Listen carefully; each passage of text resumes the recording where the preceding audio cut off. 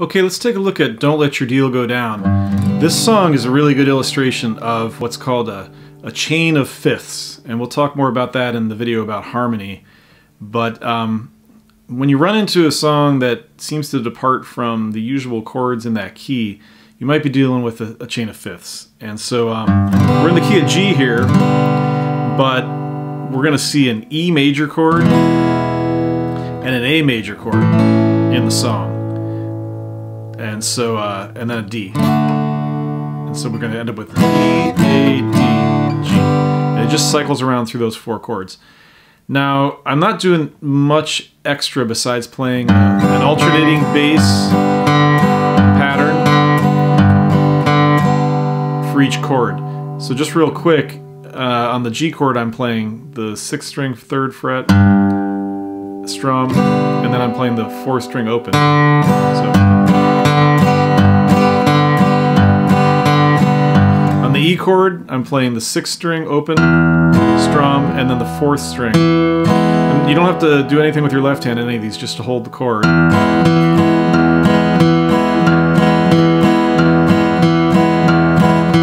Okay? I'm playing my A chord with one finger. I think it took me a lot of guitar playing before I started playing that way.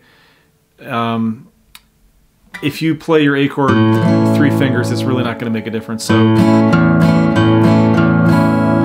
there is one little walk-up that I think is easier if you're playing the A with your first finger, but we'll get to that.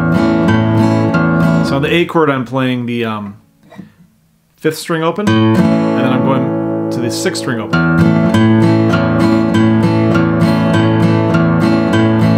On the D chord, I'm doing a similar pattern. I'm doing the 4th string open, strum, 5th string open.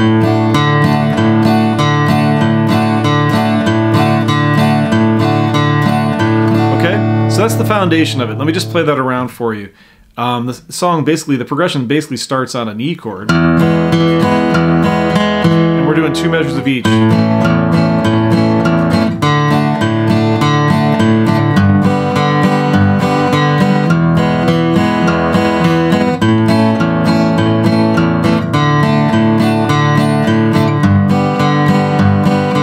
And guess what? That's the whole song. So you could easily just back up the song doing just what I just did. So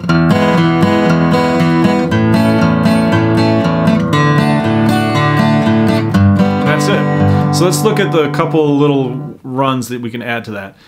First one is you're going to walk down from this G to this E. So in the transition from the G chord to the E chord, you're going to add these 2 notes, the 2nd fret and the 1st fret on the E string, low E string. 2nd finger, 1st finger. It's an F sharp and an F. So from the G, you're going to have this run. And in the context of the song, it's going to be like this. G chord, you're going to play the bass note, strum. So these 2 notes are going to be on beats 3 and 4. So it's 1, 2, 3, 4, and now you're going to the E chord. 1, 2, 3, 4. 1, 2.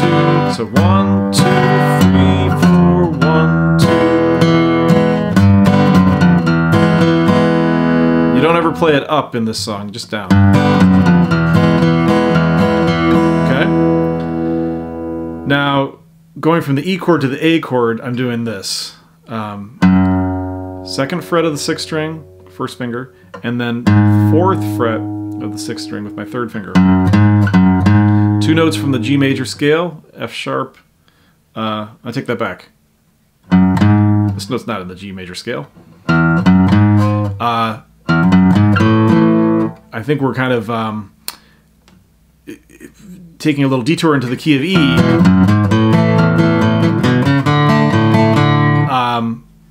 In this case.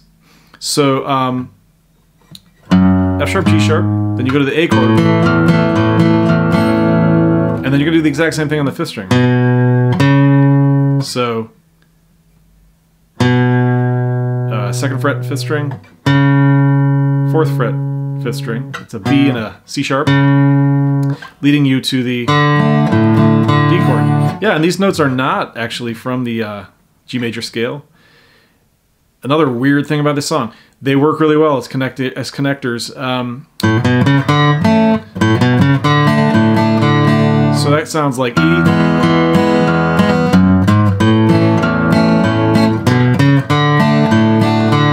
And then you're going to walk up to the G. E,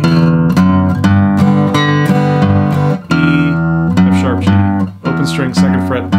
So here's the whole thing.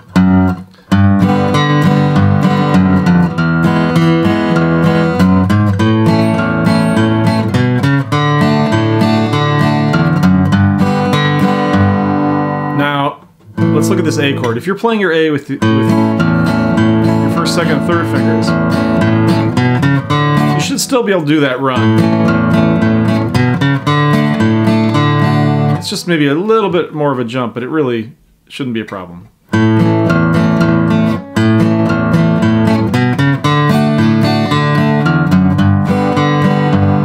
And that's it. So you should be all set to play along with the tune.